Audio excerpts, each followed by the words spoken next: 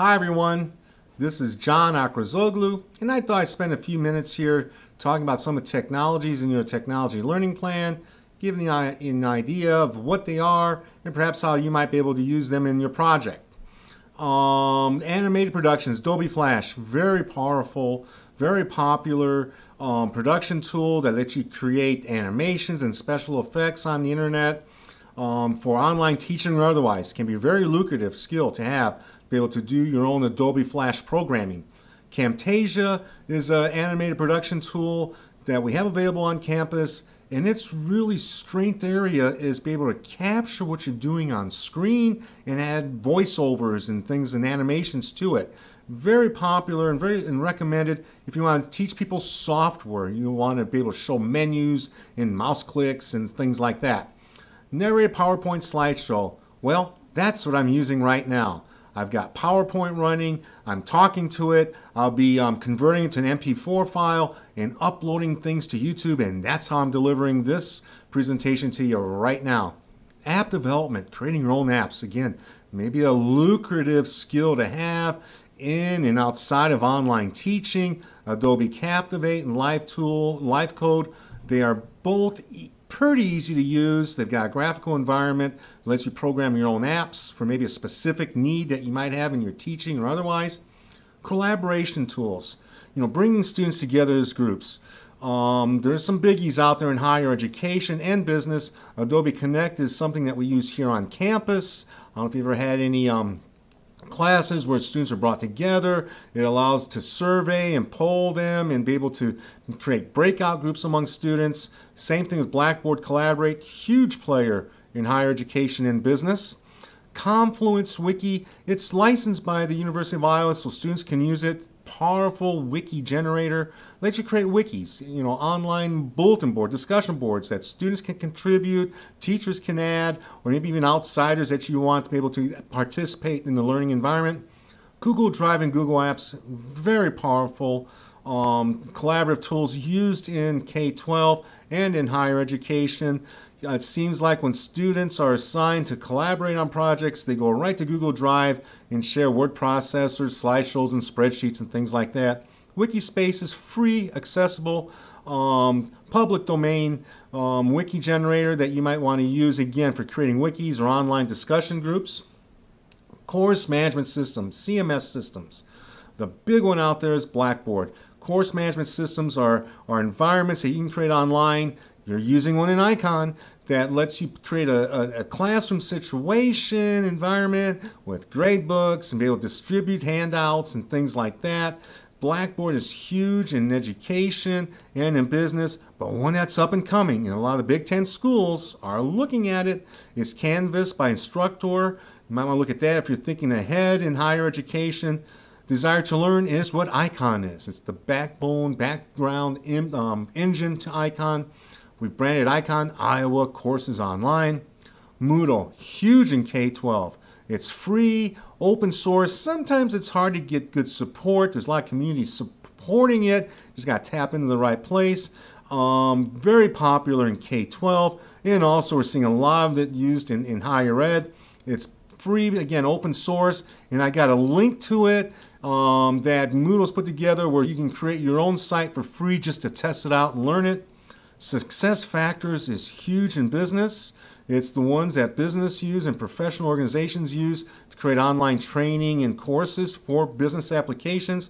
And WebCT is one of the very first course management systems that we used here at the very beginning when we were using this stuff at the University of Iowa. Some very deep pockets of WebCT around the country and around the world.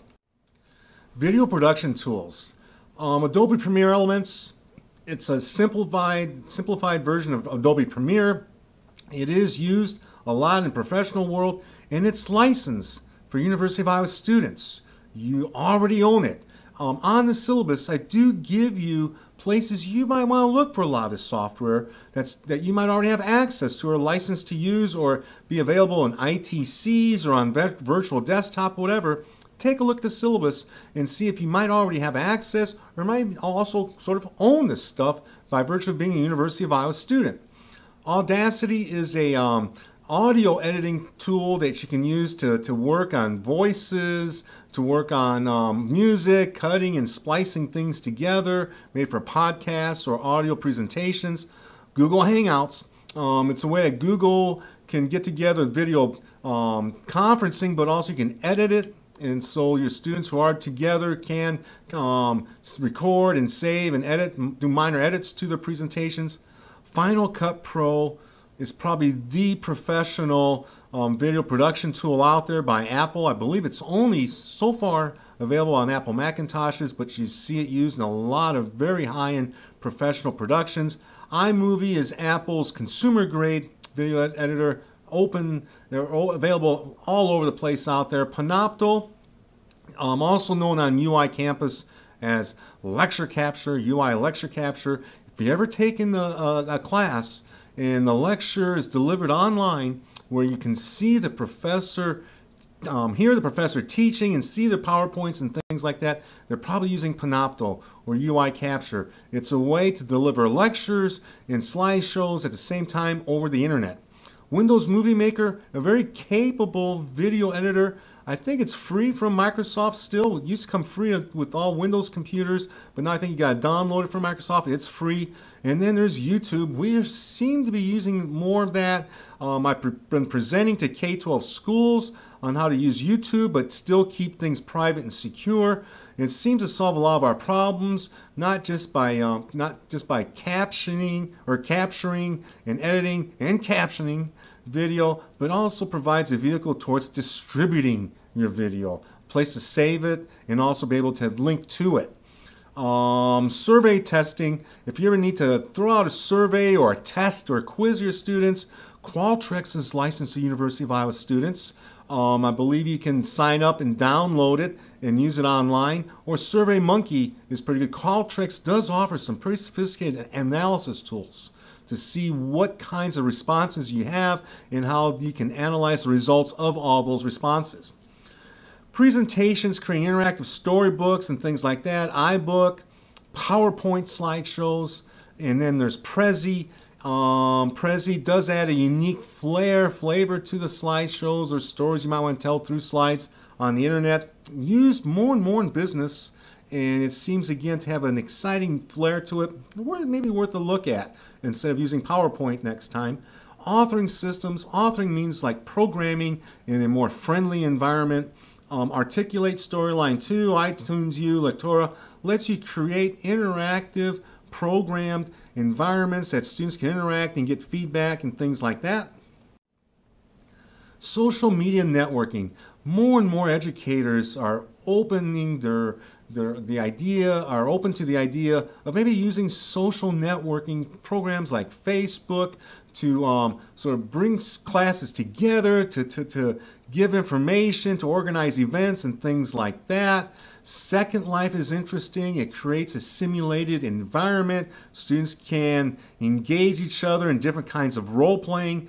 Twitter is, as a lot of you know, is probably the #1 messaging system. You can share ideas. You can bring in ideas.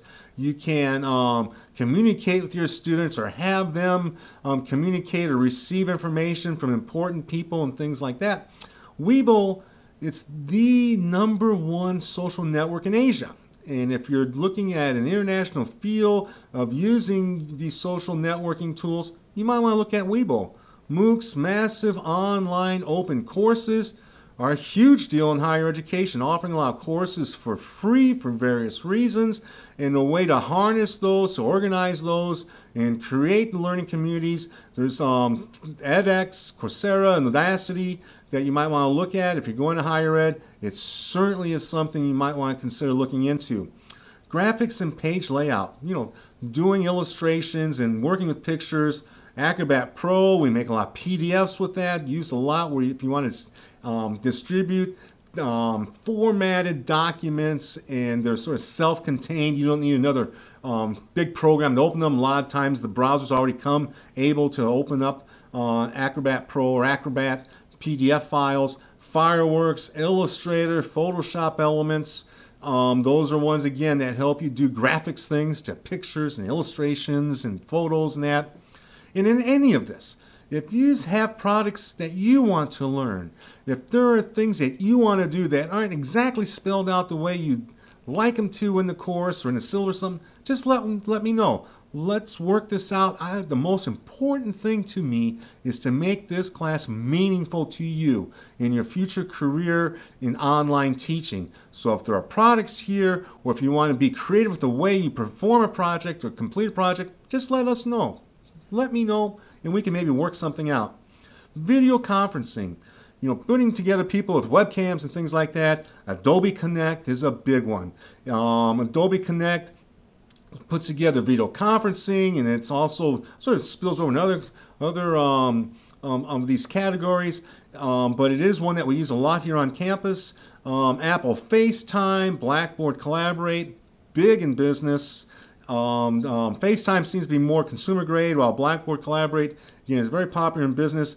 Lync is one put out by Microsoft that a lot of businesses use to conduct one-to-one training or messaging within the organization. The University of Iowa is also sort of really looking hard at that to do a lot of support, a lot of training, a lot of communication amongst a lot of us within the institution.